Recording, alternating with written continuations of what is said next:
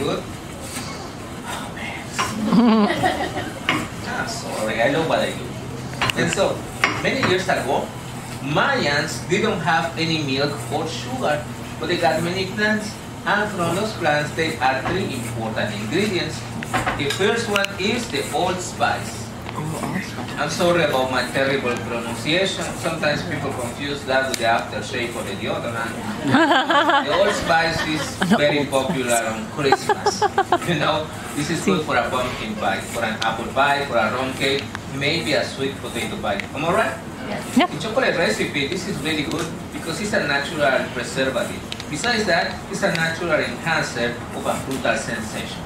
Then we have the cinnamon. We need one, and we need 2 spoons. Then we have annatto or achiote, but the question is, what is that? And I guess you feel more familiar with the name paprika. The idea of that condiment is the red color, because red color symbolizes the life, a connection to the Mayan gods, to please them. And actually, that condiment doesn't affect the flavor or the aroma, only the color. So now, I continue. I'm going to keep mixing this a little bit more. And after a few seconds, amigos, the powder is ready. Yeah. The next step will be only hot water, and I mix it so I can show you this. The first original and pre-Hispanic chocolate.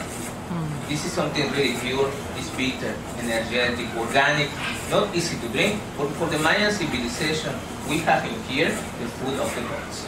And delicious honey. Perfecto. And then we have pure and dark vanilla. We need 1, 2, and 3 spoons. Is that correct to say vanilla? See? Okay. Uno más? Yes. Now I need only a few seconds to show you how easy it is to make this chocolate. Here we go. 1, 2, 3, 4, 5, 6, 7, 8, 9, 10. So we got pre-Hispanic chocolate. Familia, amigos, thank you very much. Woo! They got both at the same. But the thing is that at the solar calendar, they add also days for sacrifices. So they got 1 day for that. They're getting all the energy.